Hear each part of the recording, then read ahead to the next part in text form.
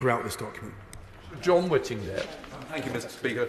Would my right friend agree that soft power can often be as effective as hard power, if not more so, and it is usually a lot cheaper?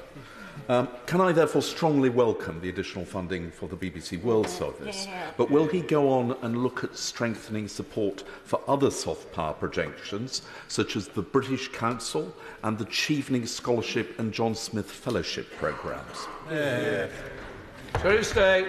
My right honourable friend, my near neighbour in Essex, I suspect knows that he is pushing at the openest of open doors with regard to that. I don't particularly like the phrase soft power because I think it sometimes implies a subordinate relationship to hard power. And he is absolutely right that the UK's, I'm going to have to use it because I haven't thought of anything else better yet, but the UK's projection of soft power is so incredibly powerful. It is incredibly cost effective, and the points that you made about Chevening scholars, Marshall scholars, and other football, arts, theatre, all these things are incredibly powerful and absolutely at the heart of UK foreign policy. Stuart M. MacDonald.